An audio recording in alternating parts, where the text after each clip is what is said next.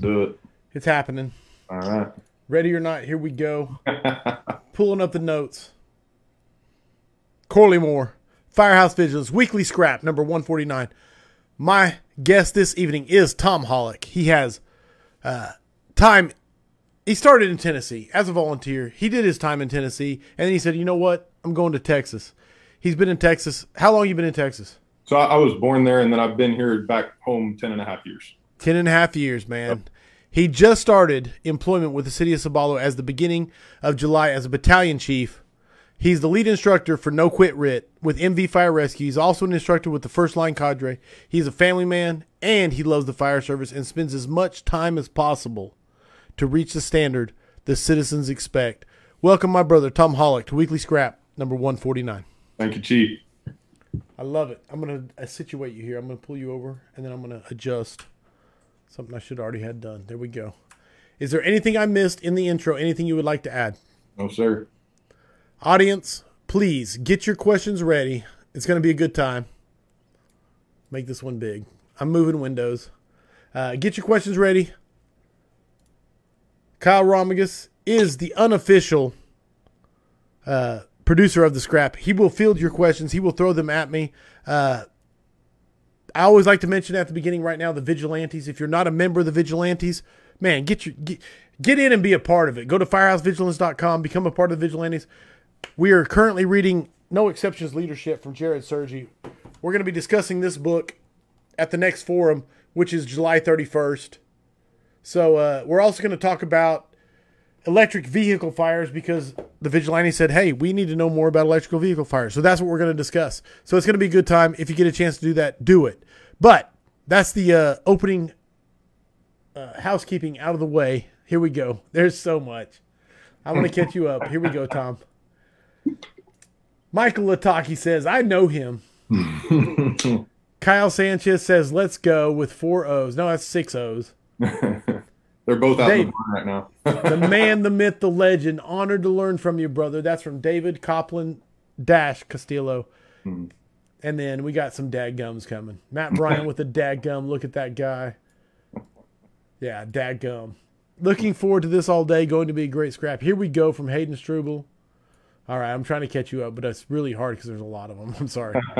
Michael said, good evening, gents. Great weekend at the lake. Let's get it on. Absolutely, brother. It was great to meet you in person. Again, let's go from the shop. Let's go from Kyle Sanchez. All right, there's a ton.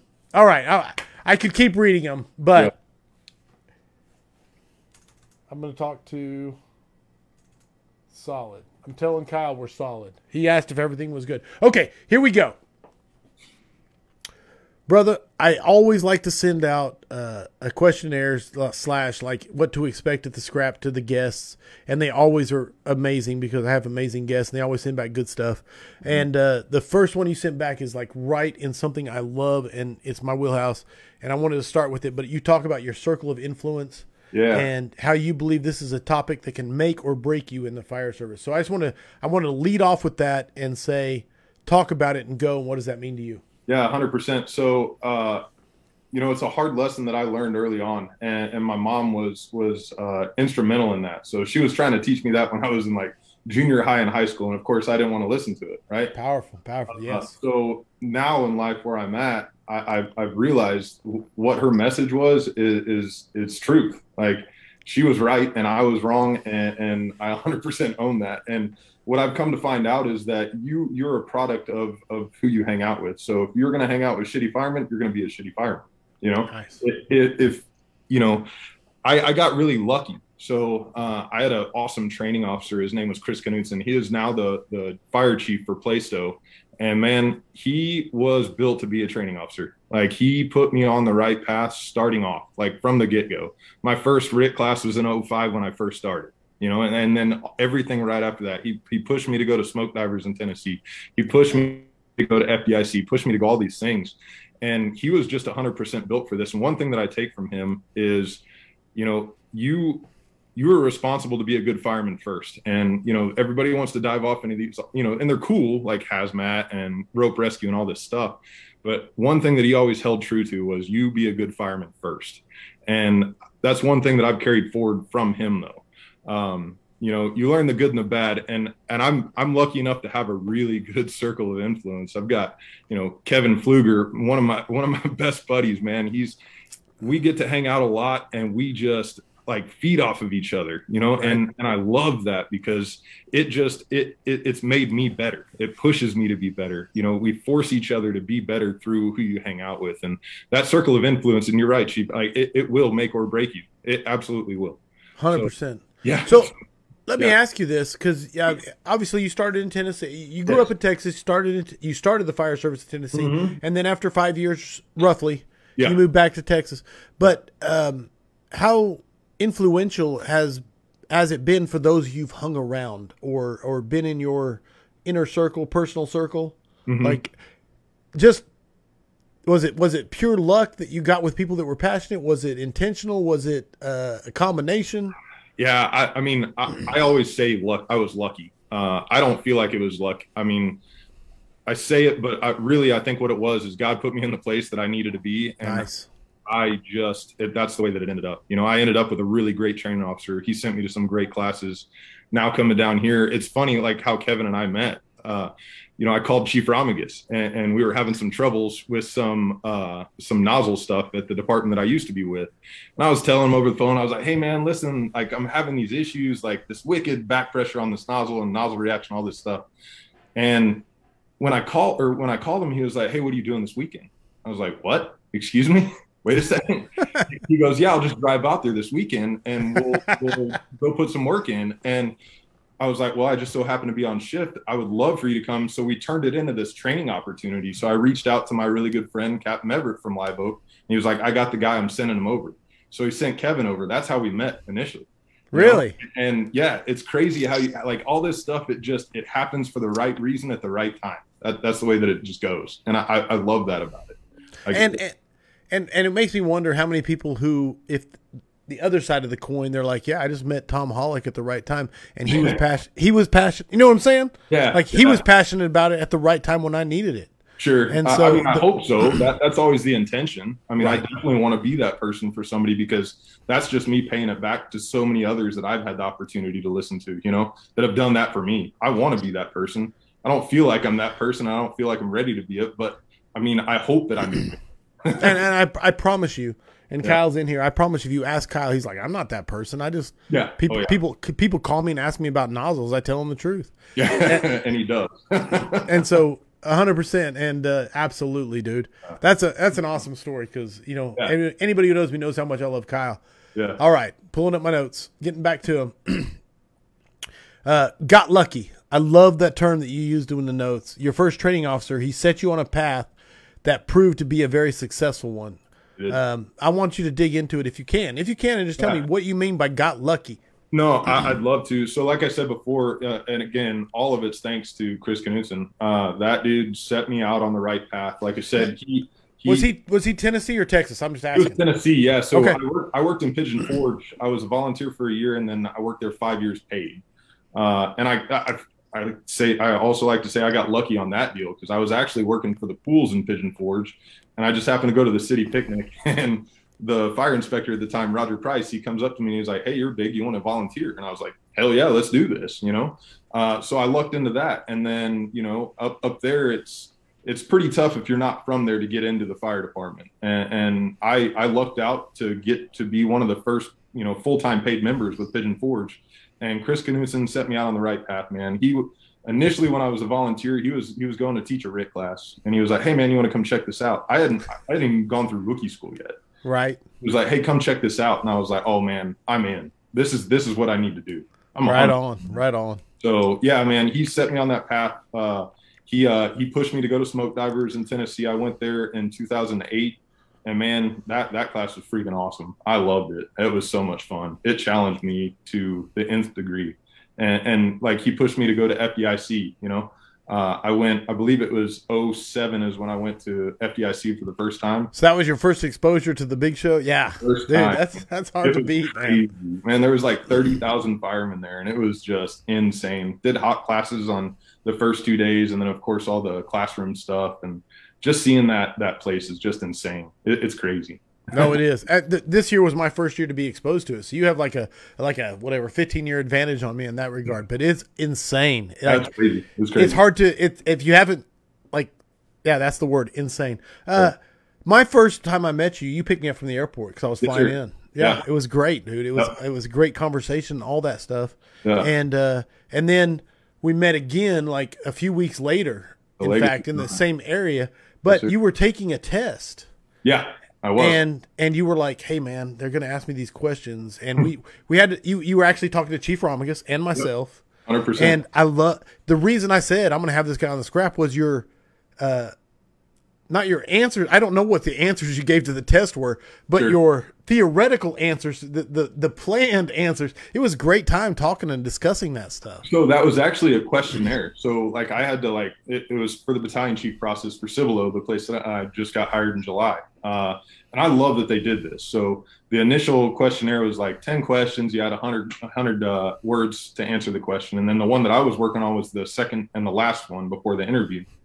And we had 300 words. And man, it couldn't have worked out at a better time because I had Chief Corley Moore, I had Kevin sitting right next to me, and I had freaking Chief Romagus. And I was like, man, again, I say lucky, but like God just put me in the right place again. I was like, damn, like how can I get this wrong? It's impossible. Right on. No, that's awesome. Dude, I love the conversation you had. And it wasn't like you said, hey, what would you answer to this and copied it down? You were like, hey, what do you think of this? You talked to us and said, this is what I think. What do you think? Yeah. It was a beautiful conversation, man. Yeah. I appreciate that. Yeah. So, well, obviously, I mean, it worked out because I'm at Civilo now, and man, I'm so excited for it. That was the spoiler to the end of it is like, and you got the job. That's the cool part. Yeah, I'm stoked about it too, man. That the Civilo is it's growing so fast, man. Right now we're 3 stations. It's going to be 4 here soon, and then 5 quick to follow. They're just growing at such a fast pace, and man, I can't wait, man. We've got a lot of great firemen, and they're young and they're hungry. Hungry, dude. Yes, I love that. Yeah, they're so hungry, and I can't wait, man. You're moving right into the perfect. Oh, yeah. Perfect slot for success. Oh yeah, I mean, you see the smile on my face. Yes. I mean, dude, I'm so excited. So how long ago did you get how long you been there or I just time frame? This is my 2nd week, so I haven't even. So we had some injuries and then some folks out sick. So we had initially intended to start on the 11th with battalion chiefs. Well, rather than hiring overtime, my first shift is on Wednesday. So I'll actually be going on shift as a battalion chief on Wednesday for the first time. So I'm super stoked. Nice. And you still made time for the scrap. See, this guy knows. Yeah, absolutely.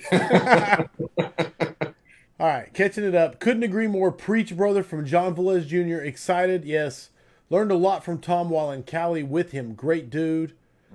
Smoothbore Cartel said that hat, though. I have to agree. I love the hat. That hat, though. That is. Kevin, our friend, Kevin Pfluger, my friend and yours, sent like 14 flame emojis. Jared Blake said, no matter how long you've been on the job, training is key. As soon as you feel like you've learned it all, that's the time to hang up the helmet. And that is 100%. 100% the truth. Yeah, man. Kyle, sent you one of the best compliments ever said, and you killed it. Talking about the interview, obviously. So, all right. Yeah. Pulling back up my notes. Yeah.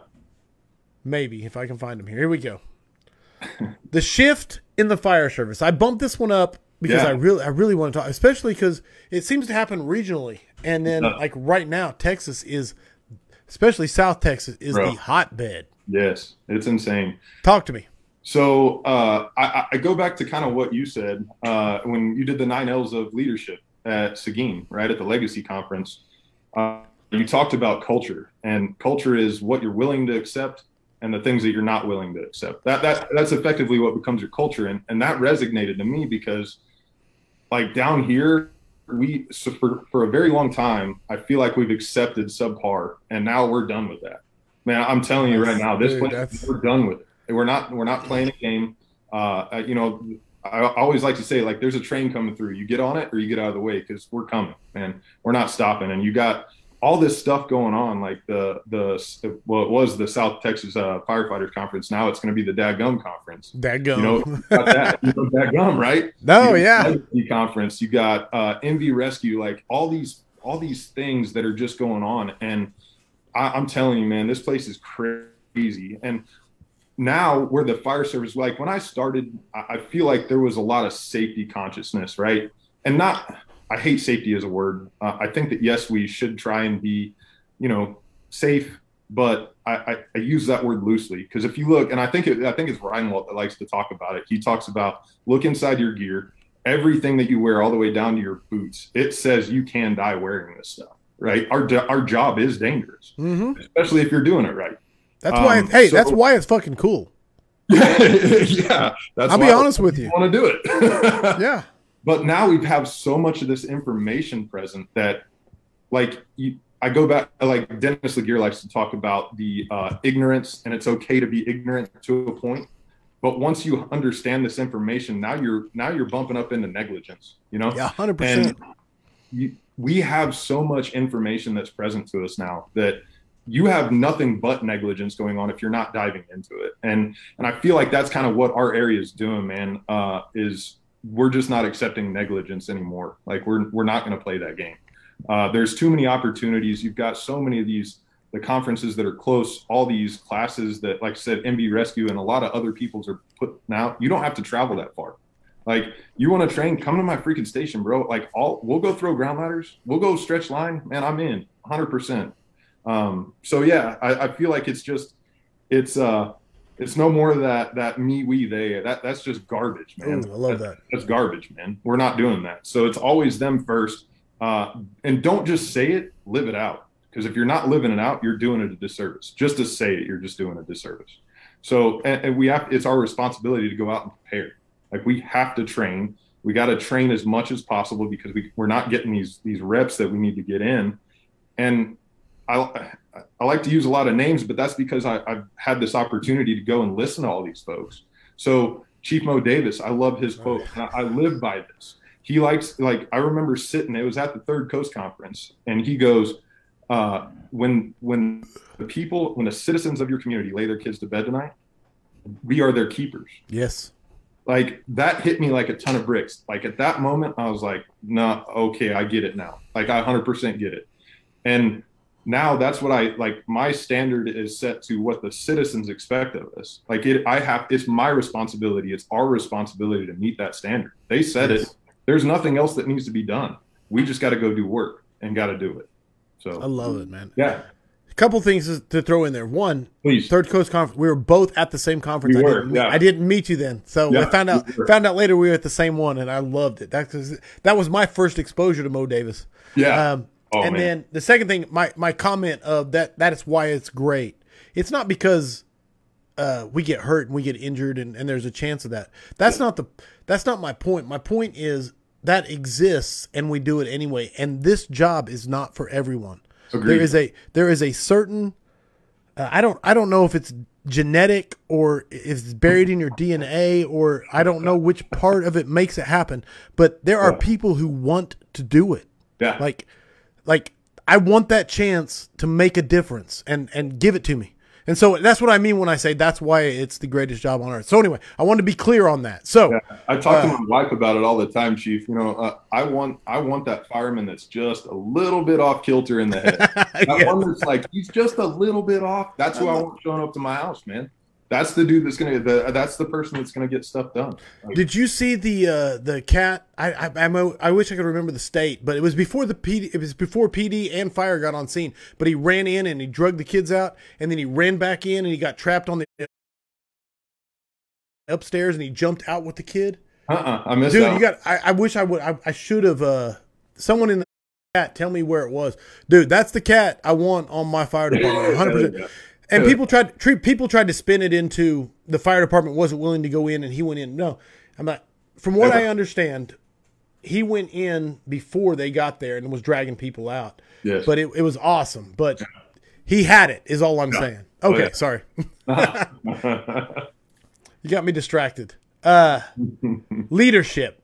Brother, one of my wheelhouses. I love leadership. And I want to hear what this means and how to play it out in the fire service to you. So again, I bring up Kev. We talk a lot. So one thing that we've talked about, he was on the scrap just a couple ago. So yes, he says servant leadership, and I'll tell you, when Kevin says it, he means it, and he lives it out. He's 100% in. What I fully believe in that mentality. What I can see happening with that word at times, or with any other word that like is kind of a kitsch word like that, Right.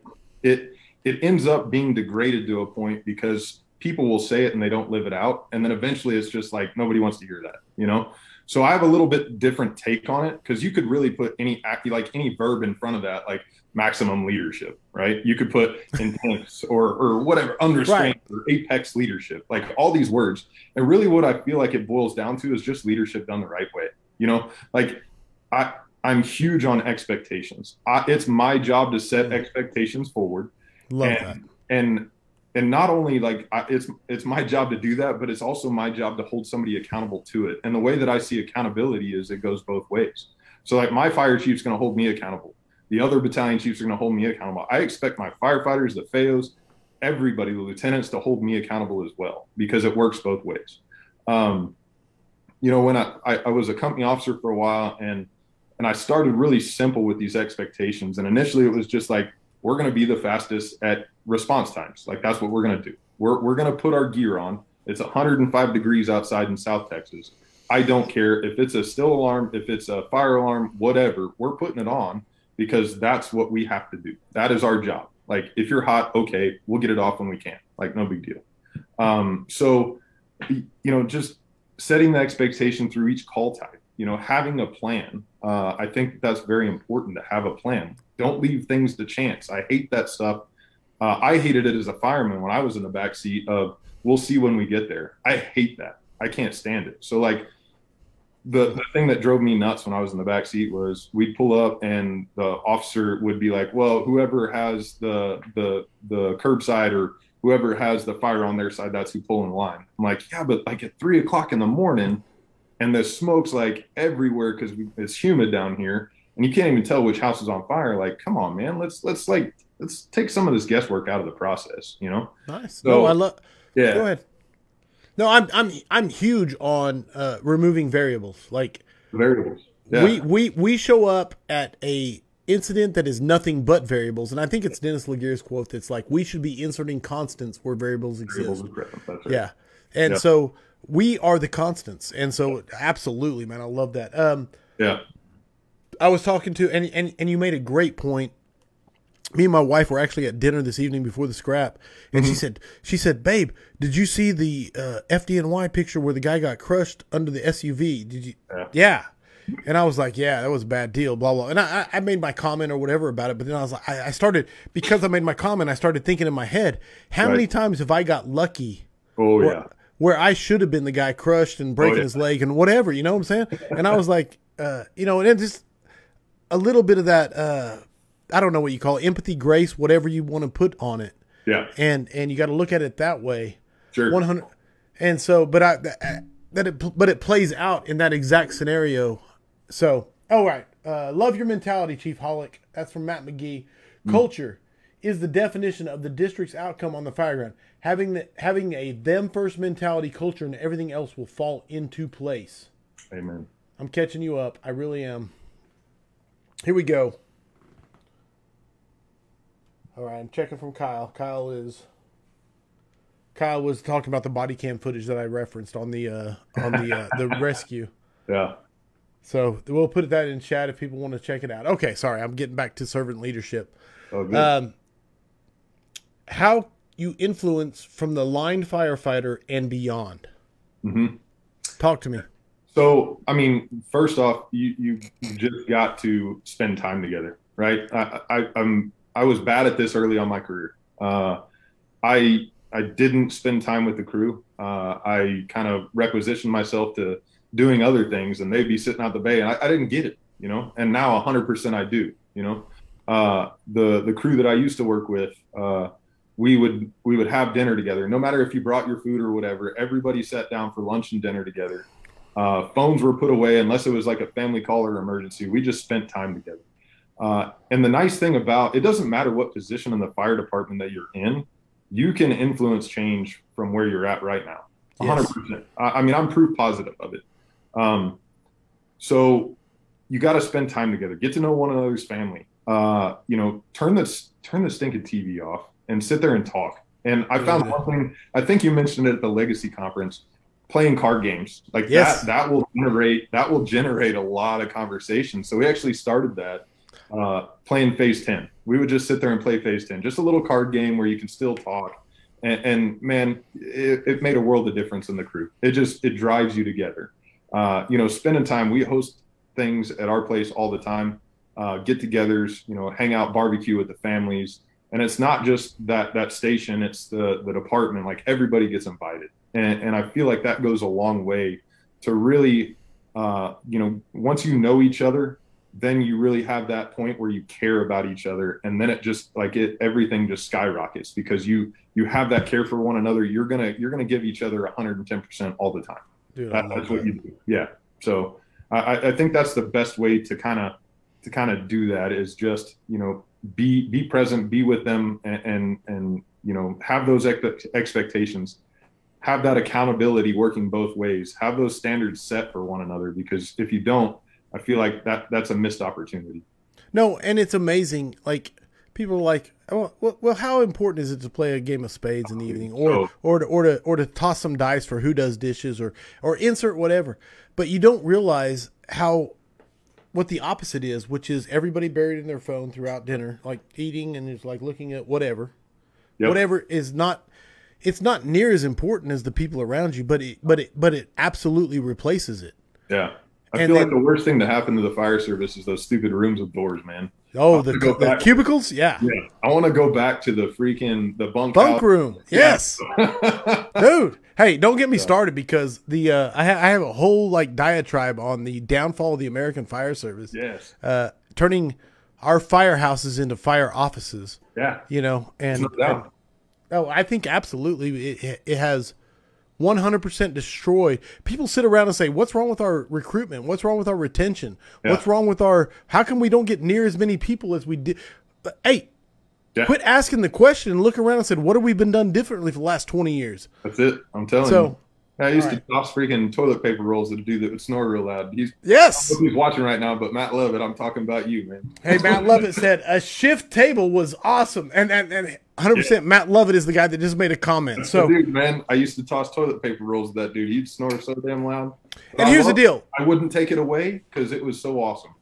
I understand the importance of sleep, and I understand the importance that especially a busy house where you get 4, 5, 6, 7 times a night. I understand it.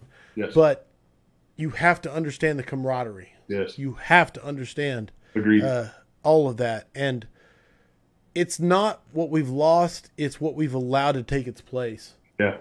Man, I love that, brother. I'm sorry. Okay, you got me on. You're really firing me up. No Quit RIT. Yeah, let's talk about it. So No Quit RIT. Yeah. Where did it come from? Talk to me about how it began. Yeah, so the department that I used to be with, I started there, and I was there for about 6 months. We made a couple fires and came out, and I was like looking around like, man, this is bad. Like the RIT team consisted of like 2 dudes standing there with the RIT pack and their thumbs in their butt at the front yard. Mm-hmm. And I was like, holy cow, like we need to fix this. We need to fix this. So I got with, at the time he was a lieutenant, and his name's Clint Williams. He's a battalion chief at that department now. And I was telling him, I was like, hey, man, I really want to do something with this. So, I got NFPA 1407. I pulled it up, and I started going through the bullet points. And effectively, we went to the fire chief at the time, Chief David Covington. He was from SAFD. And I told him, I was like, hey, man, I really want to do this. I want to make this class. I want to do something about it. And he was like, all right, go forth and do good, effectively. He was like, bring me something back so we can review it. So it took me about 6 months, built out a PowerPoint, the skills sheets, all the skill stations, a lesson plan, the whole 9. We sat down with him, and he said, all right, we're going to mandate everybody in this department, from battalion chiefs down, everybody on suppression is going to do this. Nice. And now, let me ask you, how long ago was this? This was back in 2000, and it would have been 12 or 13, I believe. Okay. So 10 years ago, roughly, a decade ago. Yeah. So he gave us the okay. We taught it, and then we quickly realized, because we're a smaller department that works auto aid, mutual aid with other departments, we're not going to be our own RIT team. So not that we wasted our time, it's just like, hey, we need to invest more time. So there's a Chiefs group that kind of meets up, and I kind of got battalion chief, now battalion chief Clint Williams. He was like, hey, let's go to this group and let's present it and see if they'll bite off. Well, if it would have been just that department's firefighters coming in and saying, hey, we're going to teach this, it wouldn't have gone off really well, because we were still kind of in that ball game of, you know, if you're trying to come in and tell us something like, nah, this ain't going to work. So what he came up with was, hey, let's do a train the trainer. So we'll get some students from each department, we'll train them up, and now they're the instructors when we start rolling this out to the entirety of the area. And man, it worked great. We did our first class with the train the trainers, and then we just were off and running. And now we've got most of the area, the whole northeast side of San Antonio is pretty much trained up to that standard. And nice. So no Quit RIT, man, I'm almost tearing up because I'm so proud of it. Dude, you should be. Yeah, so Matt Valdez with MV Fire Rescue, I was teaching with the first line, and I knew that he was kind of looking for a RIT class, and I was like, hey man, like, we've got this package, we've got this deal. I'd be interested to see what we can do here. And so he said, let's go. And man, we went and did our first outing down in Weslaco, and I'll tell you, man, it went off great. And it wasn't an easy task. It was like 105 damn degrees, and they have mosquitoes down there that are like pterodactyls because it's in the valley and south. And bro, it was rough, but it's all due to the guys that teach, man. You know, that's Kevin awesome. Pfluger's in that group, you know, Captain Everett, these guys, Hayden Struble, one of the newest guys that we just brought on. He has this mentality about him that he's young and he's learning, but we wanted to bring new people on to really like keep this thing going forward, right? Like eventually eventually Kevin Pfluger's not going to be here. Eventually Captain Everett's not going to be here. Well, we found it like important to ourselves, like, hey, we got to bring these younger dudes in so that we can really keep this thing going. Dude, set them up for, yeah. Bro, and I'm telling you, we've got two other guys from UC, Universal City, Zach Moore and Brandon Wilson. They're freaking stellar dudes. These guys out of Converse, Daniel Cano, Ram Cano, we've got Michael Lugo, like all these dudes, and they put in the time. So most of those dudes, we went to One Bad Day with Basil. Basil, yeah. Holy shit, that's a badass class. Oh, 100%. Yeah, we had a freaking blast up there. But you know, I went in with the intention of like, I'm gonna learn, and we did. Trust me when I say we learned a lot from that dude. That dude is on another level. He was up there. He's one of my favorite people, man. Yes. Oh, dude, his mentality, just the way that he talks, the way that like all the crazy stuff that he does, man. When he says bruh. Yeah. Oh man, I learned so much from him. But it was also a time just for us to show out too, man. When it came to scenario day, that's awesome. Let's go. Let's do this. Yeah, we're ready for this. Yes, yeah. I love that. So, and you know, I go back to like that mega scrap deal that you did with Basil and Jim McCormick and Rob Ramirez, and what Jim said about RIT, it stuck in my mind, and I've actually repeated it every class since then. He said, we've been using RIT as a guise to teach the basics, and he's 100% right. Because when you teach RIT, you have to throw ground ladders. You have to understand search. Like, you have to understand fire. Like, it really is just the basics wrapped into this package, and we're just using it as a guise. And I'd love to tell you the story about FTTN too. So I went up there for the live fire training boot camp. So when I got there, it's 6 stations. So you do 2 per day. And on day 2, my morning was with Sandy Lassa for the RIT part of the deal, right?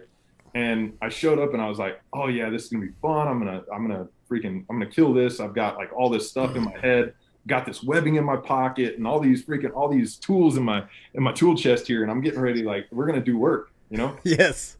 Until you go inside there and it's so damn hot and you can't see a damn thing. And what I found quickly was why they put the basics always work on the back of their shirt. Because what I reverted back to was dirty drags, basic lifts and carries, and we just wanted to get out because like you're shifting around in your gear, like it's hot. So I since then we actually changed the class because of that. Like nice.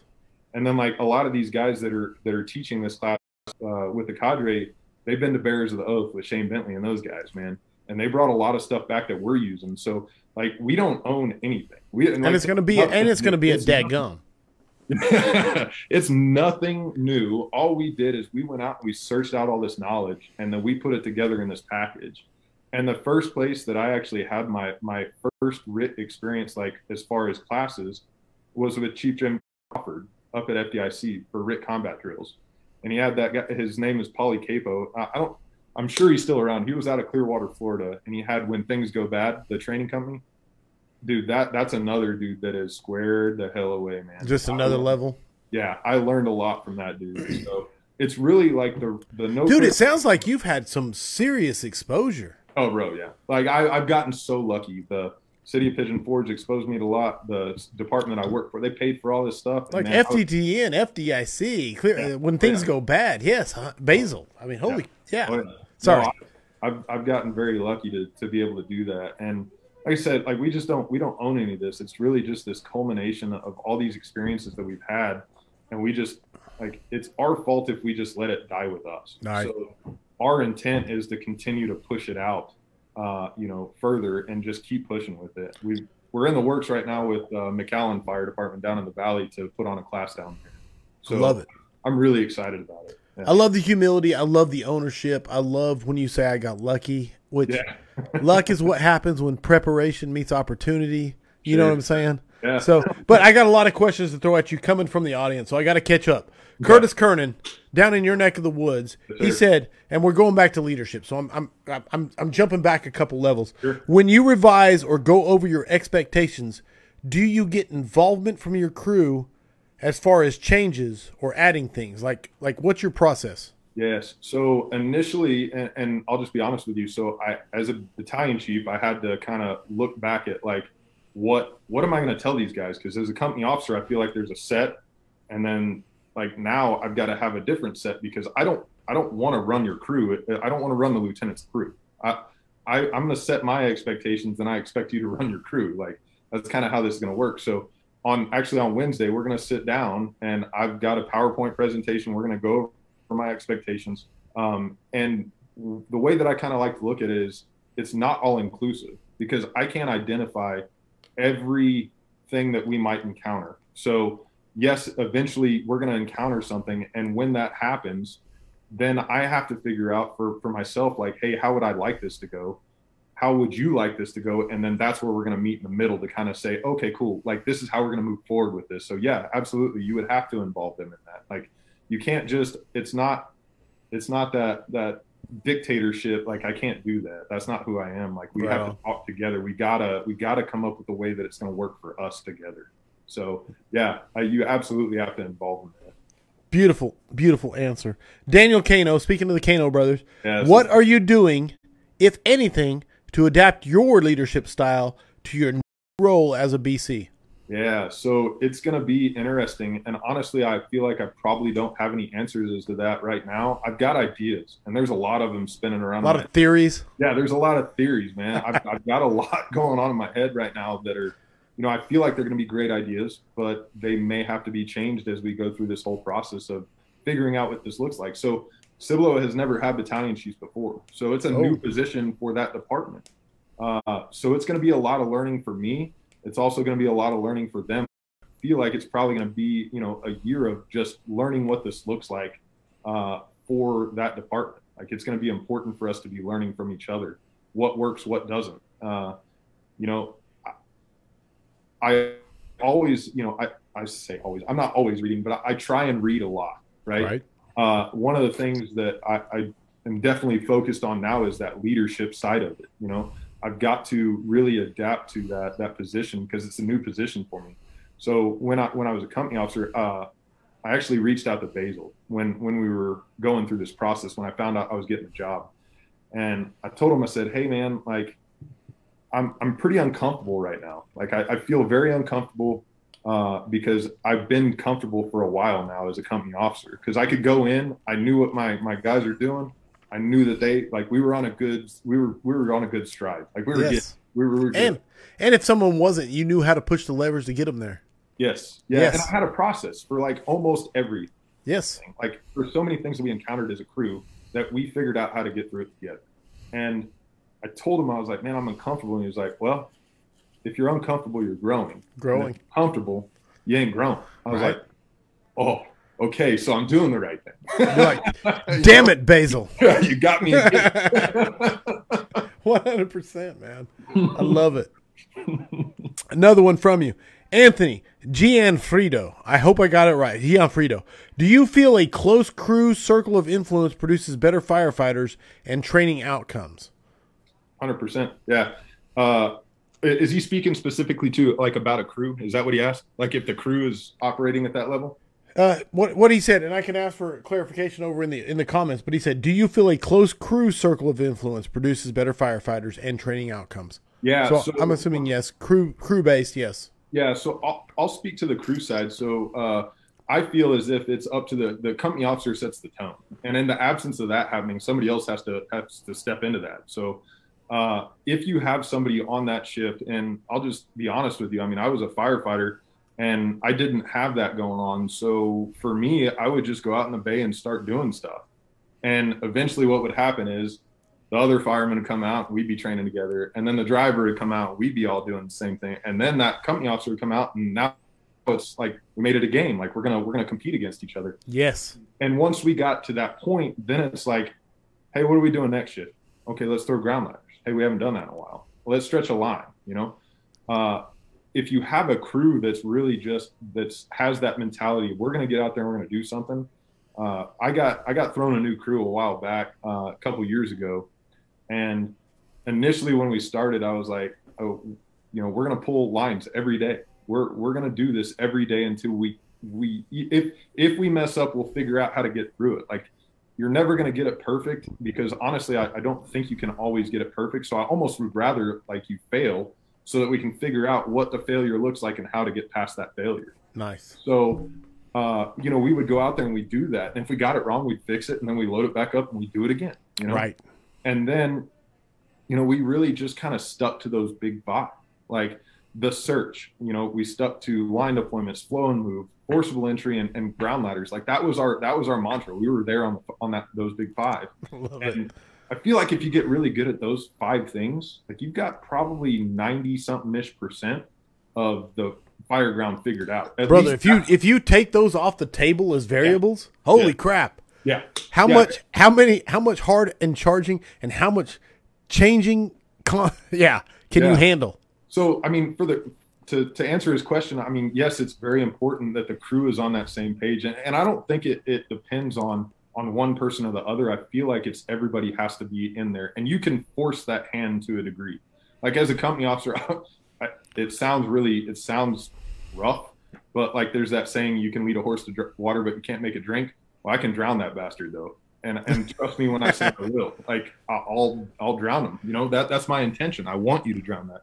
And for me, like I have to reach out to others to make sure that I'm doing the right thing. So that's where you have those other people that are your mentors, that are your accountability keepers, like the Kevin Flugers and Manny Barajas and Matt Valdez, like all these dudes that just like, I reach out to them to like, hey, is this cool? Like, what are you guys doing? Like, what do you see? So reach out to those other folks in your area. Like, look out for those guys that are pushing, that are getting stuff done. And those are the ones that you want to stick with. Because again, it goes back to that circle of influence. Like you become who you hang out with. So find those people, find them, because they're out there. Trust me, anywhere in the U.S. they're there. I love the tie back to the just circle of influence. And I really love, I may make a t-shirt that says, I'll drown you in the basics. You don't have to drink it, but I'll drown you in the basics.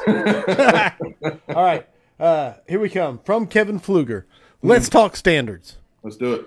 We're expected to do a lot. What's your opinion on what our skill set should be on all skill sets across the board? Yeah, so that's a great question. You know, I go back to what the training officer, Chris Knudsen, said. You know, first things first, we're good at fire. It says fire on the side of our trucks. Right on, dude. You know, so don't worry about all those specialty things. Don't worry about rope rescue. Don't worry about hazmat. Don't worry about all that. Let's get good at this first, because that's what the citizens expect. But when you break that fire thing, like the fire thing, when you break it out, like we talked about the big five, but like you can go ham on any single one of those topics, right? I think Manny and I were talking, Manny Barajas and I were talking the other day. Manny the Barbarian. Yeah, Manny the Barbarian. Yeah, man. 100%. Yeah. And you know, his outtake on it is you be really good at one and you know, be awesome at one and be good at the rest of them. And I'm with that. I get that. And Okay. my mentality though, and my intention is I'm going to be awesome at everything that I possibly can. Like I want to be great at throwing that ground line. I want to be great at deploying this line. I want to be great at flow and move because that's worst case scenario when we break through that threshold. Like I want to be good at this because that's what the citizens expect. I don't like, you know, we don't have, so for departments, Kevin's size, my size, we don't have that ability to have a truck crew and we've got an engine crew and these guys do search and ventilation and these guys do, you know, they do the hose stuff. No, and that's what I say is that's the American Fire Service. Like you represent, yes, there. I would love to. I probably should do some research and figure out what the percentage is of people who actually have like legitimate truck companies. Yeah, yeah. And I would bet it's around 15% or something. I would love to get to that point. And in fact, you know, Cibolo, the fire chief there, Mario Troncoso, is making that push to start utilizing our aerials as truck companies. And I love that because when we get to that point, I feel like, yeah, now you get really good at search. You get really good at, you know, roof work and all that kind of stuff in the truck. And then your engine guys can specifically focus on this deal. But that's just not the reality where we're at right now. For everybody else in America, yes. The 85%, yeah, we are the American Fire Service. Go ahead, sorry. Go ahead. Yeah, no, I go back to, you know, what the citizen, like go back to Chief Mo Davis. Like go back to what he said about what the citizens expect.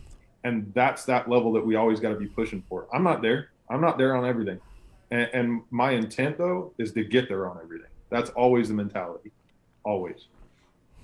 Nice. All right, I'm throwing Christopher Snow at you. He says, what are some solid RIT drills you can offer to the three-man engine company with little to no props? Yeah. So first things first is get good at the RIT bag. Like that is your friend. You know, get good at that. Start out where you're no gloves, you know, just station wear. Like just mess with the RIT pack. Make the connections. You know, make that UAC. Do a mass changeover. Do the MMR changeover. Do all this stuff, and then start making it more difficult. Throw your gear on. Throw gloves on. You know, once you do that, now we got to start taking that vision away. Then stress yourself. You know, go ahead and do a workout, and then do it, and see what it looks like. You know, getting great, and I always.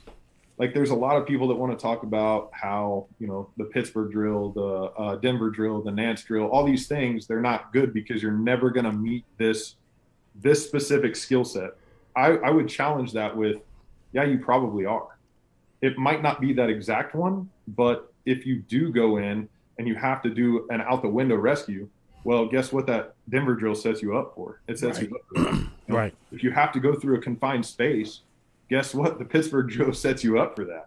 You know, like it sets you up for moving a down fireman through this confined space. Yes.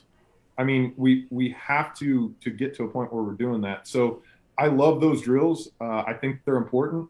I would focus in on first though, those basics. Get good with the RIT pack, get comfortable with your air pack, because RIT and survival go hand in hand. You know, yes. If we can keep ourselves out of a situation that we don't have to call for RIT, why not do it? So train yourself to start working towards that. So get comfortable in your air pack, understand the system, understand the failures you can have with it, and then work through those failures that you can have with it as well. Like in your head, go put your air pack on and work through them. It's weird. So we actually have a station in our RIT class that we teach people how to take an air pack off your back and then put it back on. Like it sounds weird. And I even tell the students, like, this is going to be really basic, but we do it. And it makes a world of difference because most people don't understand. And a lot of people don't even take their air pack off the same way every time.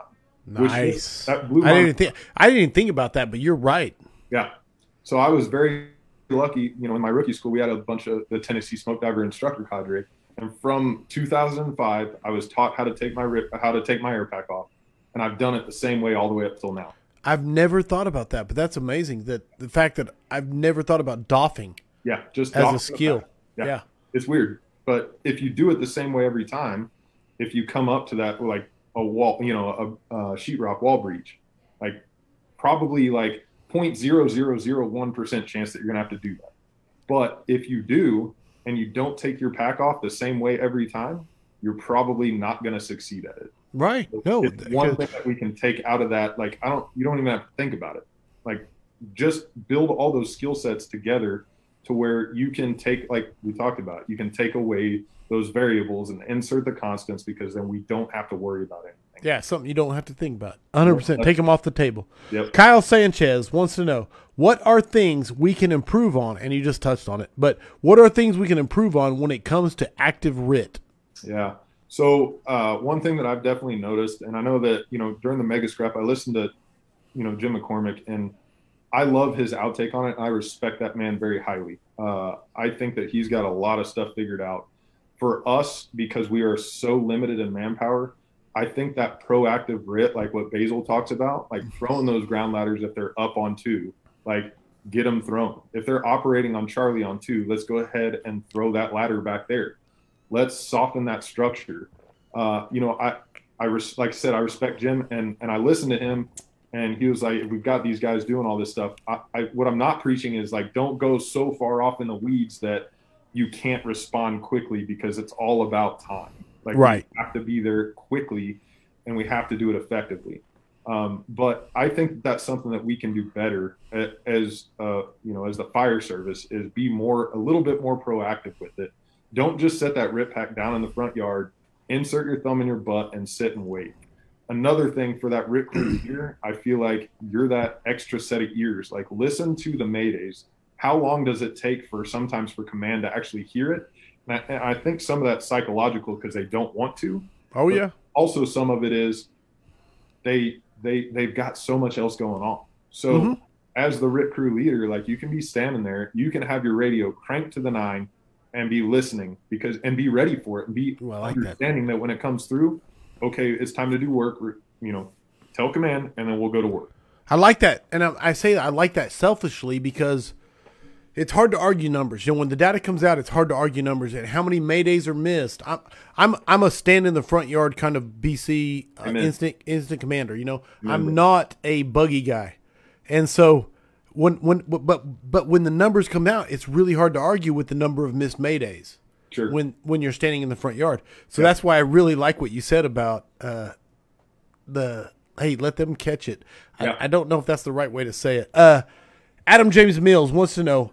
And so we're getting into the hypothetical as you enter into a new position. So again, I don't want to put you on the spot, because you're in a new position. Yeah, it's all good. But how would you talk to a new captain that hasn't had that talk with his shift in 4 months and just sits in the office? So I'll rephrase it and say, if you're the BC now, because that's your new position, you got a company officer that hasn't set expectations. Yeah, I'll be honest with you. So first things first, like, the expectations are going to be set. We're going to train. Like, and not only are we going to train, I'm going to be training with you. Like, I'm going to be sweating out there in my turnout gear with you. Like, that's what's going to happen. So, honestly, I don't feel like for me, there's not going to be that option, because I'm going to hold them accountable. Like, if they are doing that, though, and I understand that, because I've been there, but like I kind of talked about before, if they're doing that, that doesn't set the tone for you, though.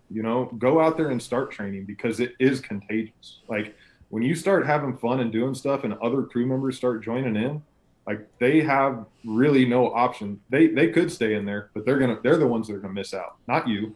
So speaking specifically for me, though, I'll just be honest with you, they're not gonna have that. That's not even an option. It's not gonna be an option, because the expectation is that we are going to train. We're on a 48-hour shift. I do put a high precedence on EMS, because it is a large point of our call volume. So for us, one of my expectations is that we're going to train on day 1, specifically fire. We're going to pick out of those big 5. That's what we're going to do. And then on top of that, I expect that a line's going to be deployed at least once on the first day. You will deploy at least 1 line. And then on day 2, we will focus on EMS. So that's my expectation. Now, I'm going to hold them accountable. They're going to hold me accountable. It's not going to be all 3 stations getting together all the time. So I foresee it. And again, going back to the theory, I foresee it as I'll just rotate between stations as I can. And, you know, that's the way it's going to go down. So for me, there's just not going to be that option that we're going to have somebody like that. I like it. Hey, and honestly, if there is somebody like that, it's because the expectation hasn't been set. Agreed. Yeah. And so once you said it, I think I really do believe that once you said it, it goes away. So it's the hypothetical goes away, if that makes sense. I agree. Michael Lataki wants to know, who's been your biggest influence / mentor in the fire service?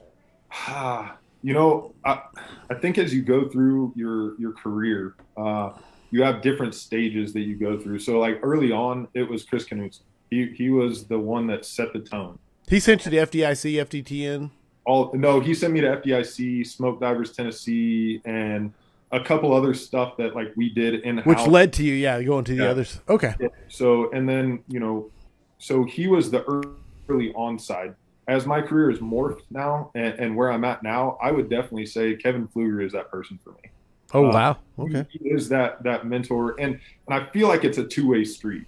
You know, I feel like I'm listening to him. So he's doing a lot of like crazy stuff over at Live Oak. And it's not just him, like everybody at Live Oak is bought off into it. Right. And it's amazing to see.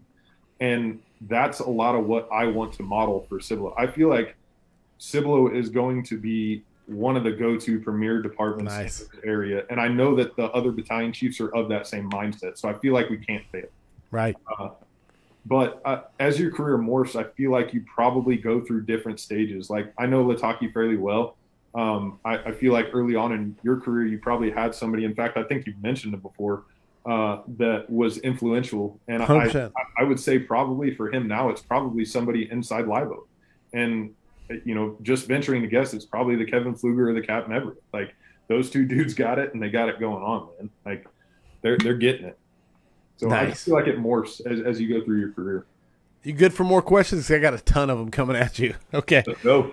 Caleb Daniel Smith wants to know, and I love this question. I want to hear what your take is. What's the biggest killer of a department's morale / culture? Yeah. That's a very broad question. That's a broad one. And what's up, Caleb? So that dude he's second to none. And I love that dude very much. We've never met in person, but he's gone through Tennessee Smoke Divers. I reached out to him. He actually sent me some stickers and a rocker for my weight vest. Nice. Out of the blue, man, just sent it to me. And I was like, hey, man, let me pay for it. He was like, nah, I got you. But to the morale question, I would say, again, I go back to those expectations and the accountability. If somebody's setting expectations but not holding them accountable, especially in a position of BC or company officer, like if they're not holding them accountable to those expectations, that's a huge morale killer. Because the ones that are doing it, they're still going to continue to do it. But I would say that at points, they probably look back and they're like, hey, wait a second, like this is kind of horse crap. Like, you know, again, they're the ones that are still doing it, they're going to continue. But I would say if you're setting expectations and not holding people accountable, I feel like to me that's a big morale killer. Dude, I love it. And I will say this, I want to tack on to it, which is and believe me, every time I travel, someone comes up to me and says, I have low morale in my department, blah. I want to make a difference and there's low morale, blah. Yep. If there is low morale in your department, 99 out of 100, 99 times out of 100, it is because there is no expectation in your department that people can meet. Boom.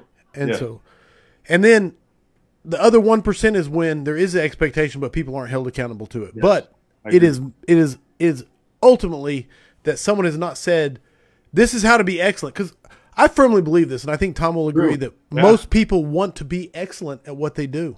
Yes. They just need to be told how to do that. Okay, sorry. I agree with that, Chief. You're 100% right. Like, had I not had those people early on, like the Chris Knutsens, and there was others too, you know, Eric Kresge, Andy Latham, all these dudes that like showed me how to be good at this job, I wouldn't be where I am now. And it's all due to them. It is. You know, you have to pay that. They set an expectation for you, and you were allowed to meet it. Yes. Not only meet it, but then like fucking knock it out of the park. I love it. Yeah. All right. Jacob Hillhouse said, as a newly appointment battalion chief, what do you envision a typical day looking like? And how can you affect culture at the battalion level? Dude, I love this question. Yeah, so he's actually one of the lieutenants at Cibolo, and Okay. that dude's smart as all get out. He's fairly early on in his career, but he's part of that. He is one of my second hands for that no quit RIT, man. He was instrumental in a lot of the background stuff.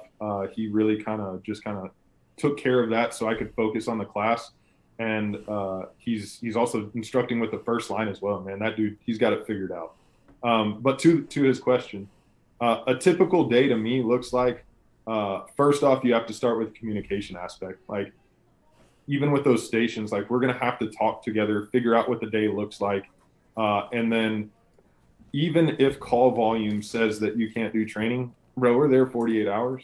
Like, we'll find time. Even if it's 7 o'clock at night, 8 o'clock at night, we're going to do it. Like, it just is what it is. If it's hot outside, I'm sorry for your luck, but you signed up for this stuff. Like, nobody recruited you. You didn't get a signing bonus. Let's get to work, you know? So at some point in time, we're going to do training. Obviously, you know, with this department, we have a lot of work to do with SOPs. So they're outdated. We have a lot of work to do. There's going to be some administrative work. We don't have an assistant chief. So a lot of that work's going to be put on the battalion chiefs to get that going. Absolutely. I'm okay with that, though, because that's a challenge that, like, I'm ready for. Like, I'm so excited for, because now we get a chance to set that tone for the department. You know, and with the chief that we have, Mario Trocoso, man, that dude, he is a fireman's chief. He's all about, like, hey, I gave you a job to do, like, get it done. So, but yeah, it's going to include training. It's going to include time to hang out together at dinner. It's going to include time to hang out so that, you know, we get to know one another too. And, you know, with 3 stations, again, I feel like it's just going to necessitate me rotating through to go eat dinner and sit down and be present and be part of the team. Like, we have to do that. So, yeah, that's kind of what it looks like to me. Again, it's theory at this point, but I think that it's very important. So I plan on living it out. And I think the cool thing about your theory is that a lot of people before you and in a lot of other fields and beyond the fire service have proven that what you're talking about works. So Cibola is in for a golden age. Yeah. No, they're already doing it, man. They're already doing it. And I love what you said about SOPs, SOGs. 100%. The cool thing is, like, right now, me and another battalion chief are right now rewriting our SOPs and our SOGs on fire attack because they're outdated. We borrowed them from another department. We implemented them. Thank God we have them now, because this literally happened in 2018. And but now we're rewriting them and updating them.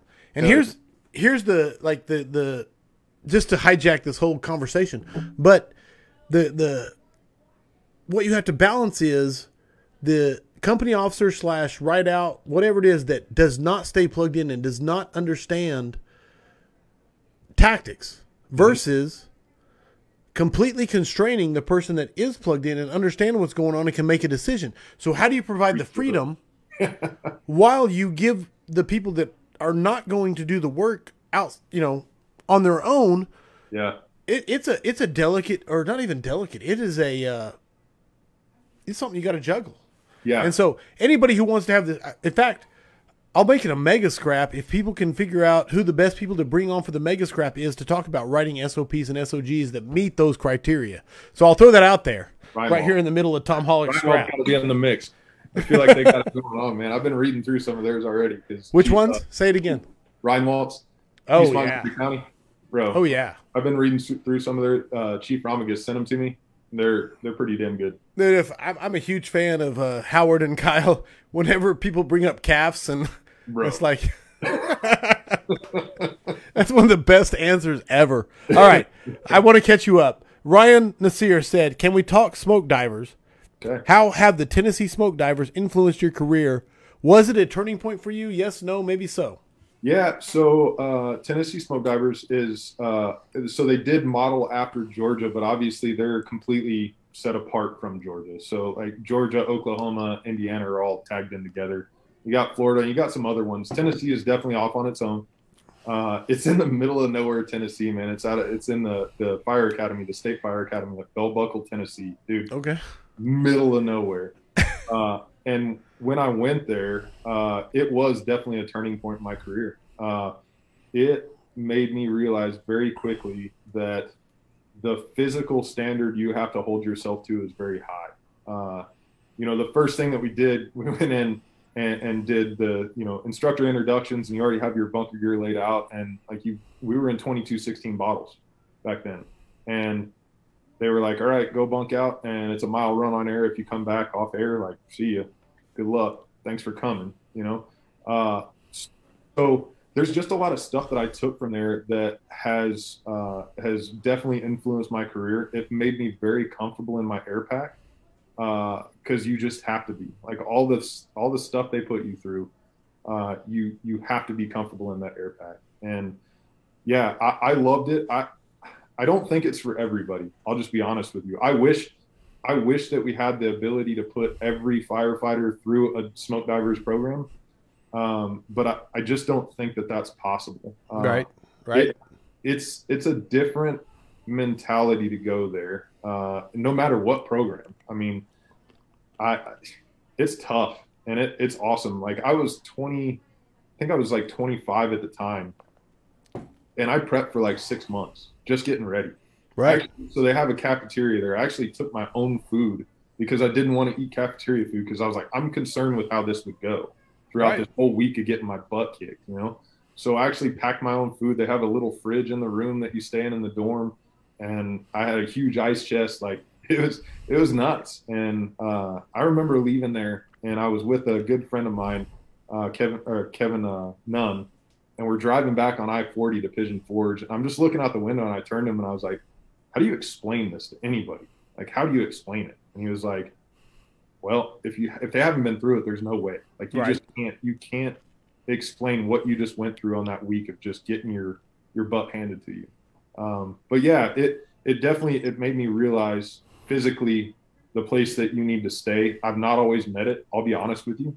But I realized it, and now the accountability side of that is, I'm doing it. Like, I'm working out a lot. I'm holding myself to that standard, So yeah, it was very influential in my career and continues to be so. There's a lot of stuff that we put into that RIT class that, came from smoke divers.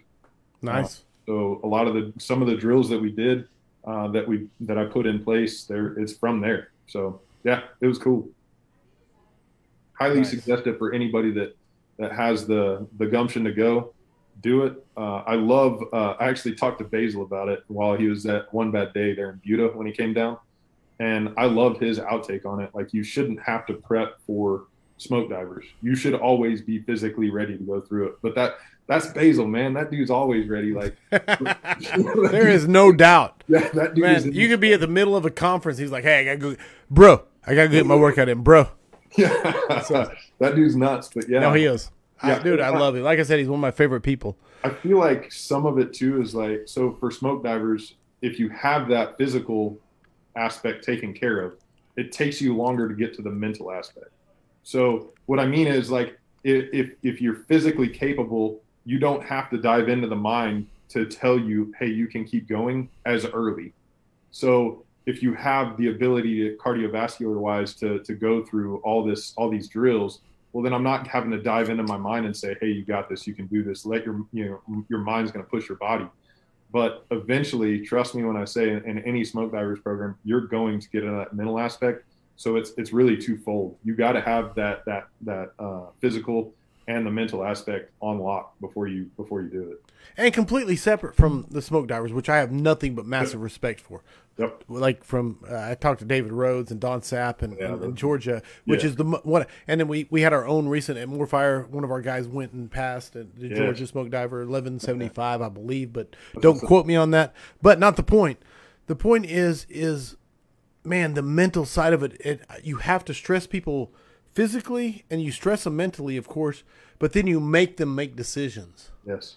And that's the part where it really matters. Like, the other part, whatever. But once they're raw nerve is on edge. Mm-hmm. And my buddy Michael, he was like telling me, he's like, have you ever been where you're working on a project like an engine or a motor or something, and like every time something goes wrong, you want to throw the wrench against the wall?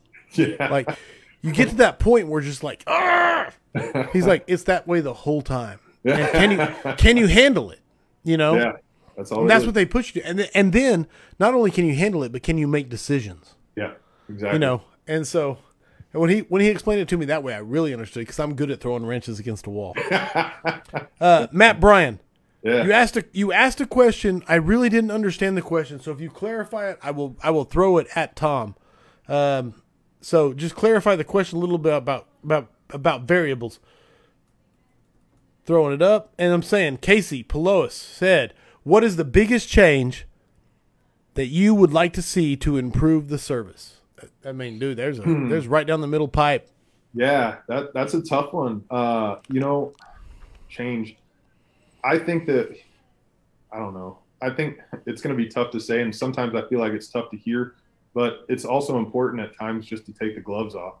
We have to get to a point where we are not just bringing people into departments that don't meet those standards. And I think that's also to the departments. Like, we have to set a standard physically that we're not going to accept subpar. Like, you've got to come in ready to rock. I think that some of our standards have slipped across the board. And just looking across the US, I mean, it's something that it's tough to talk about. It's a tough conversation, but I'm okay with having those tough conversations. Like, we have to get away from that. We have to stop just, hey, you're 1, 2 on the list, but we didn't really have a hard physical test, so right. Come on in. We got to get away from this just that mentality of it's okay because we can get you there. No, it took a long time to get to the point where they're at if they're not physically capable, and it takes a long time to get back to the point where you're physically capable. So this job is hard, and the citizens expect that we're going to get the job done. So that would be the biggest change that I would love to see. And I would love to understand what that looks like, because honestly, I don't have the answer other than setting a tougher standard for the physical part of the test. Like, don't shy away from whatever your test is. Don't shy away from making it tougher, because this job ain't easy. Nice.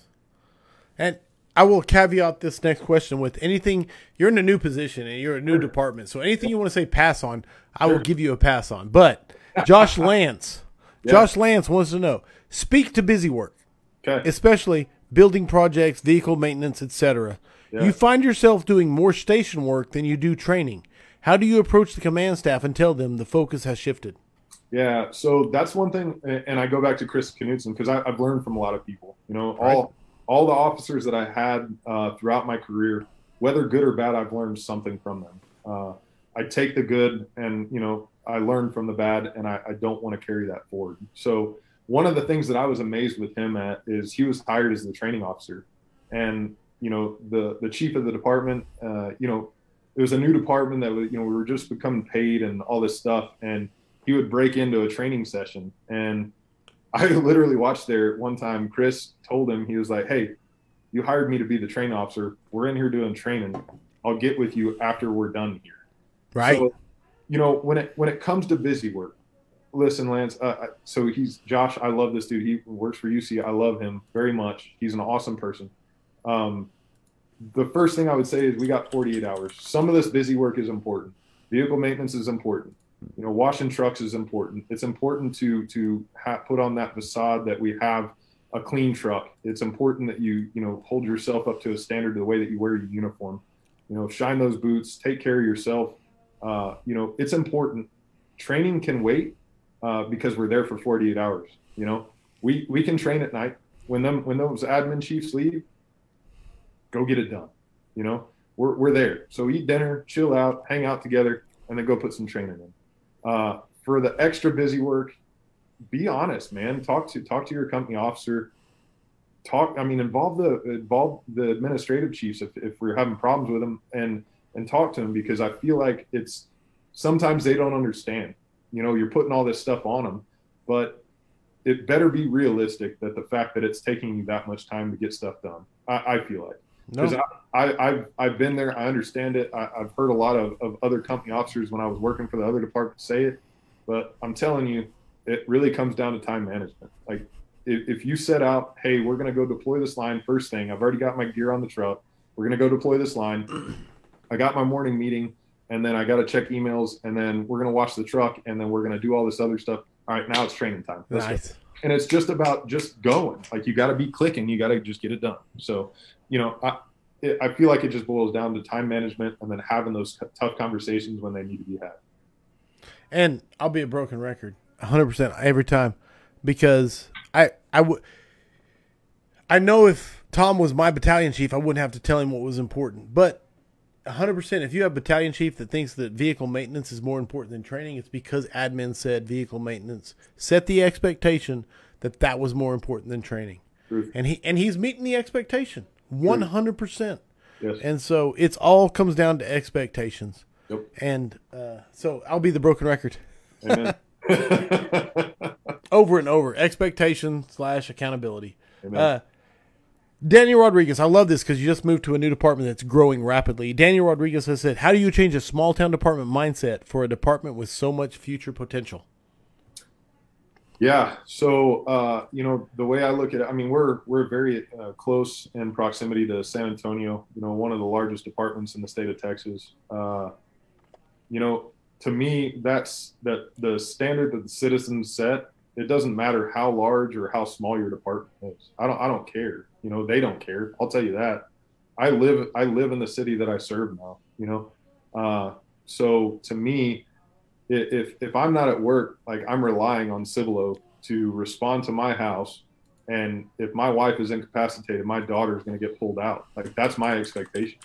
So it really comes down to, we have to take that mindset going forward. Again, I go back to the Chief Mo Davis quote, that we have to, everything that we do builds off that. Every expectation that we set forth, every training opportunity that we have, we are going to set it to that standard, and we're going to just improve each other.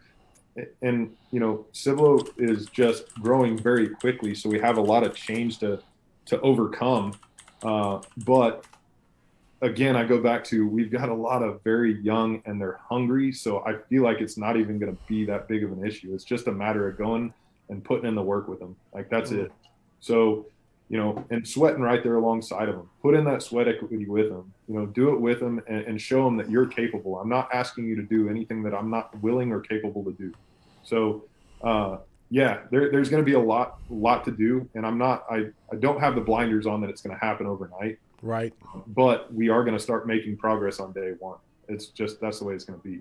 And what we'll do is July 2023, we'll have battalion chief, if he hasn't promoted by that time, battalion chief back on to see how it's working and see what's changed. I mean, I'm not even as a challenge, like 100%. Like I want to know how it goes. That's a great point of accountability. It really is, man. Because we get the snapshot of like right when you take over, and then 1 year later, like when you're like burnt out and like a cigar hanging, you're like, F it, we're done. But no, 100%, it'd be good. John Perry said, talk to us about your approach to teach the unteachable people. Love this question already. Yeah. The folks that think different from us and make training a bit harder, how do you get through to them? Yeah. So John Perry is a battalion chief of the department that I used to work at. And again, a really great friend of mine. We've hung out in the barn. He's the one that got me into cigars. I love him. Nice. Yeah. So, and he's got some really damn good ones. So, so that's a great question. The ones that are not willing to learn, again, I go back to that quote that I like to use. And you're right. I feel like it needs to be a t-shirt. You can lead the horse to water. You can't make him drink. I feel like that's horse crap. I'll drown him. Like, I'm going to put you in so many situations that we're just going to put in work continuously. And to a degree, it sounds rough, but I feel like at times it's like a puppy, right? If you want to train a puppy, first things first, you get them tired out and then you start training them. So a lot of that mentality is, hey, we're going to go put in all this work. And then eventually you're going to be so broken down that you have no choice but to listen. Like that's your only option at this point. Nice. I've had firemen that I've worked with that did not really want to be part of training, but what we did is we just inundated them with it, and that's not just me. Like it was the rest of my crew. We had that expectation. We're going to put in this work, and if you weren't meeting this standard, like if you weren't able to do these tasks, well, we're just going to do it repetitively until you can. You can. Yeah, and just don't, like, I feel like you just don't give them the option. There is no option. You perform or you don't. That's it. Because that's what we have to do. And man, okay. All right, yes. Great answer, Tom. I'm not going to expound. How do you manage family and work? This comes from Ryan Nasir. He said, how do you manage family and work, being so invested in the job while being able to spend time with family? Man, I would love to tell you that I had the answer to this. I would love to tell you. So this is my take on it. And through the course of my career and all the trainings and now teaching, it's been even harder. I feel like we like to say balance. There's not a balance. It's not, because it always defaults to the fact that we're going to win. So for instance, if I have a training coming up and then I schedule another one and then next month I've got two, and I always win because I'm getting to go to the training. Like if you're hard charging in this field and you really want to get good at it, you are going to default to, I'm going to say yes. I want to go to that training. If one comes up, you're going to say yes. So the best quote unquote balance that I've come up with is, for having a family, one, if my wife says no, I take it as a no. I'm not going to even ask. I'm not going to even dive off into that subject even more. Like, it's just going to be a hard no. Luckily for me, now that we're at where we're at, we have a 6-year-old daughter, and I think now the no's have gotten less, because when I am home, we are investing each other and really taking the time just to be together. So put the phone down, pay attention to her, wash the dishes, fold the clothes, like be right there with her, go mow the lawn, take care of stuff when you're at home. And then those yeses become very plentiful because she sees that you're invested and you're actually here and you're actually present. Yes. But again, I go back to that there is no real balance. We're always going to win. So be cognizant of that. And understand, if you've got like 2 or 3, trainings coming up, the next one that comes up, if it's within that same month, just don't even ask and just take it as a no and don't even put it out there. Like it's not even worth it. Just, you have to find that balance within yourself to understand when it's time to not even ask. You've got to find it. So that's the best answer that I can come up with. I've thought about it a lot, and it's still something that I don't feel like I've got figured out 100%, but where I'm at right now, I'm getting to do a lot of cool things, and my wife is 100% for it. The one thing that I will say is all that I want out of all of this is, at the end of the day, for my daughter, eventually when she gets older and all this stuff is taking time away from her, what I want her to eventually think when she's grown up is, man, Dad was doing a good thing. He was doing it. That's all I want.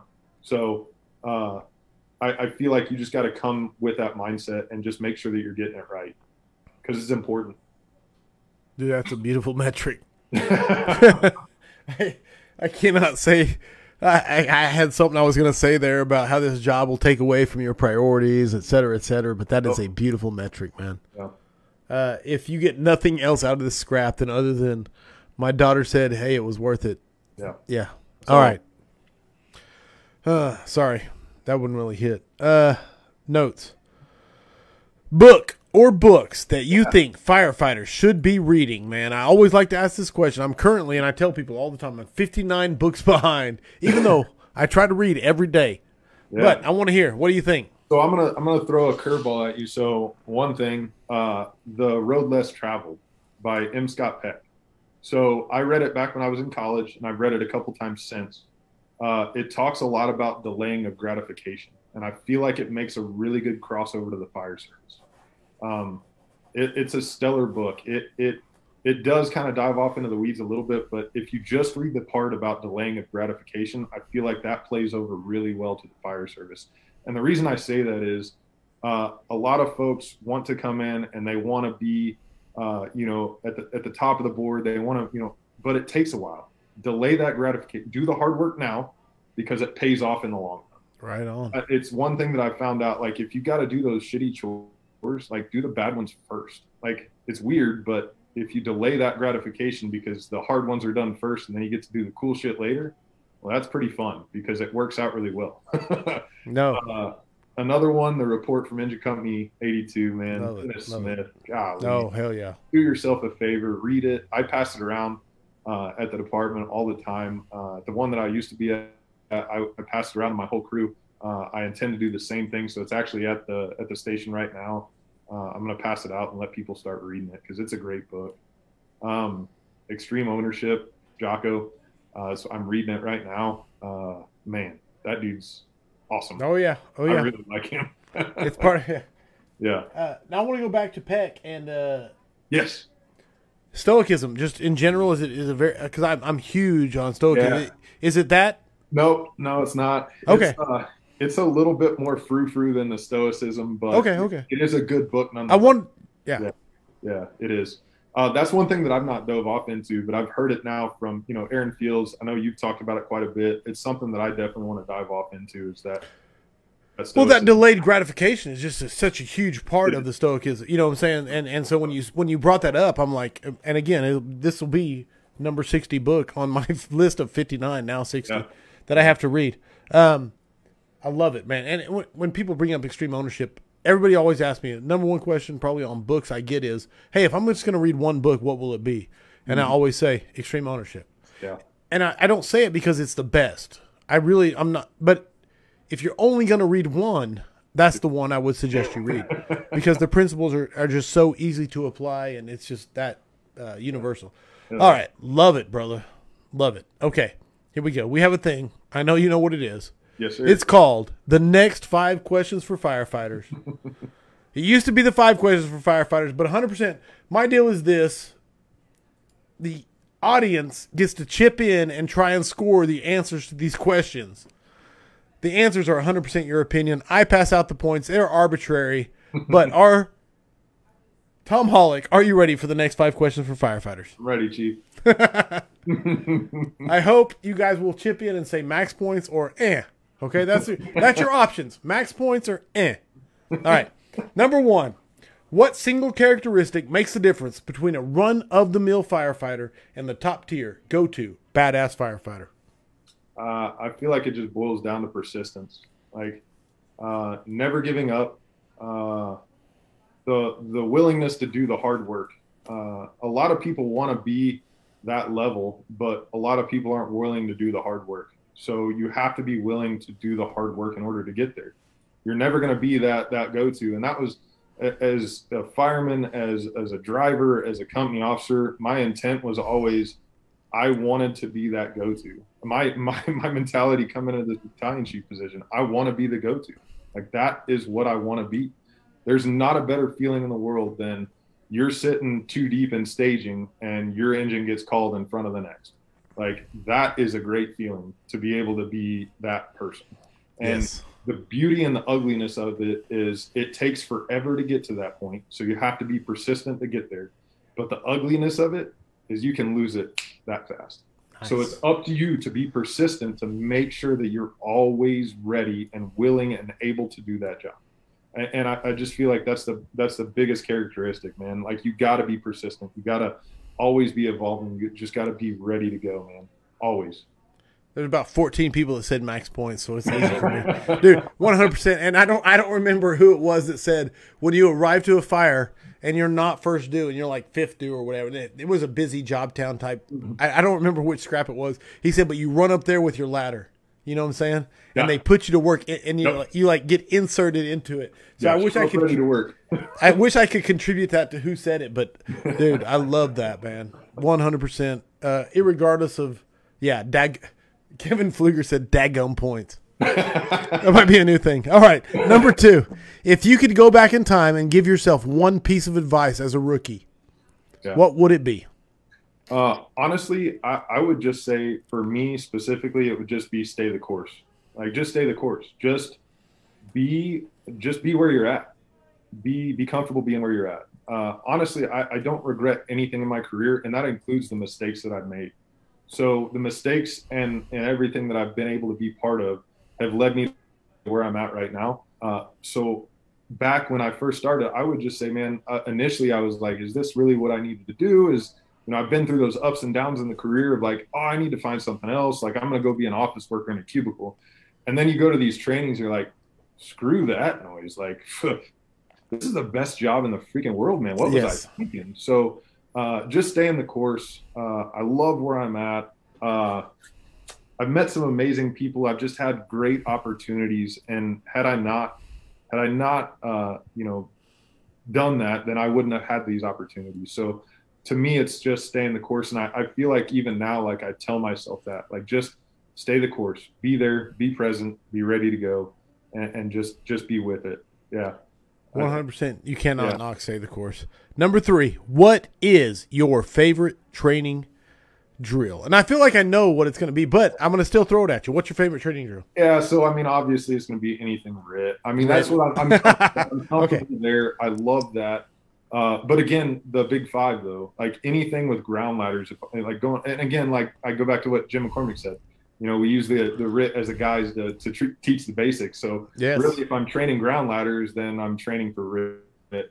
I do like to dive off into the packaging and the RIT packs and throw some of those drills out there too. Those are some of my favorite drills, but really because it's physically intensive, it's physically exhausting, and it just puts you into a realm of you've got to see what you're made of. So that's why I like those drills though, because it makes you work. I love it, dude, man. Yeah. Max points 100% on force, throw, stretch, flow, grab, drag, repeat. I love it when you quote Jim and when you say it's just reinforcement of the basics. That's it. So 100%. All right, number 4. What mistake have you learned the most from in your fire service career? Yeah, so I go back to that initially when I got on, is being removed from the crew. I didn't understand that, and trust me when I say I do now, and I have for a while. But that's a mistake that I'm willing to own. I didn't understand it. So if you are that person and you're removing yourself from the crew, don't, because you're losing. Like, you're the one that's losing out. If they're hanging out in the bay and you're not there, man, go out there and get with them. Go do it. Just sit, listen, and just go be part of it, because that's a mistake that I made that I wish that I hadn't, because I feel like I missed out on some really cool times by doing that. Luckily the captain that I had called me out on it pretty early. It was probably a year or so in, but he finally called me out and he was like, hey man, you're missing out. And I was like, oh, okay, cool. So then it didn't take long to figure out I was missing out, because as soon as that happened, we were hanging out, we were going out and, going to the bars, and they'd come over to the house, pick me up, all that kind of stuff. So, but don't miss out. It's on you to not miss out. I love it. There we go. Matt McGee, Smoothbore Cartel, Kyle Sanchez. They said max points, max. Smooth. Yeah. They said, yeah, they hit it. All right. No, and this is what I wish more people just understood intuitively, is that when you take care of things at the firehouse, when you take care of things away from the firehouse, man, emergency scenes take care of themselves. Amen. Man, they do. Yep, you're right. So, number 5. This is my favorite question. This is why it still survives to this day. Yeah. Heavy fire, searchable space.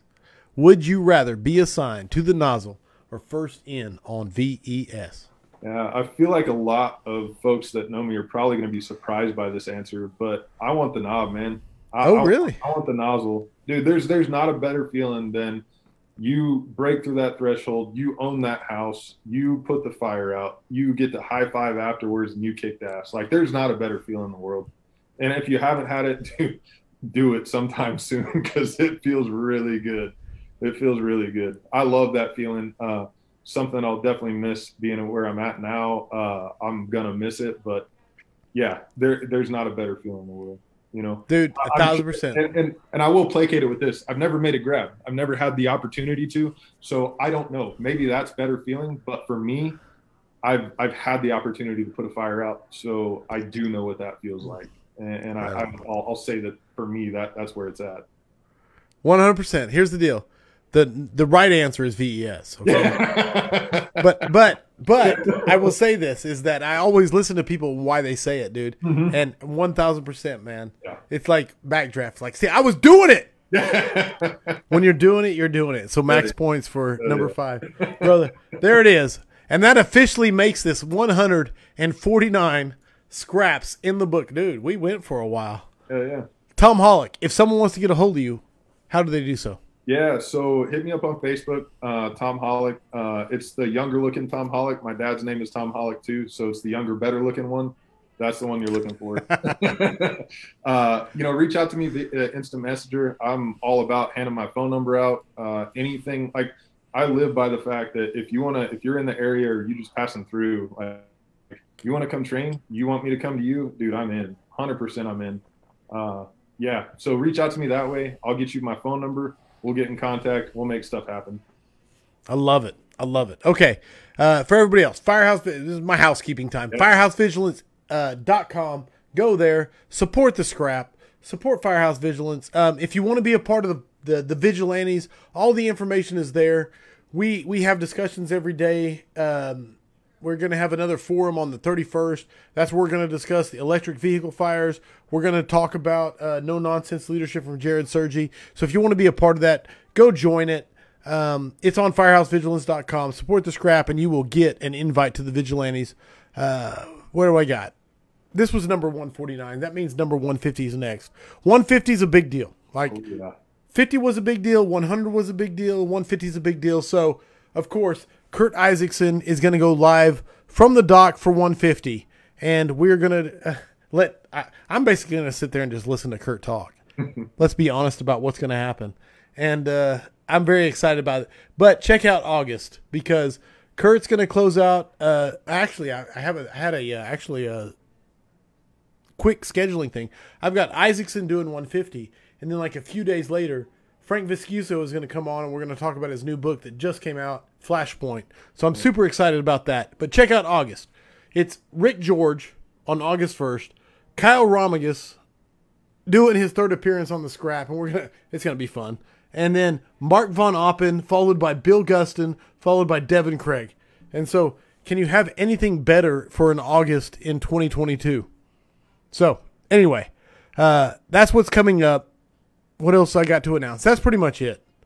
My brother, Tom Hollick. Yes, sir. Anything you got to add?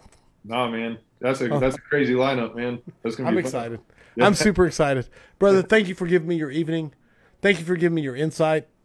I'm really super excited about 1 year from now bringing you in and say, hey, let's compare notes. Yeah, I'm in. All right. For everybody else, the absolute scraps value comes from how much you guys throw at us and the value you guys bring. I appreciate you. I can never say it enough. Mutts, do not scrap. I hope the tone stays silent unless it is burning. Everybody stay safe out there.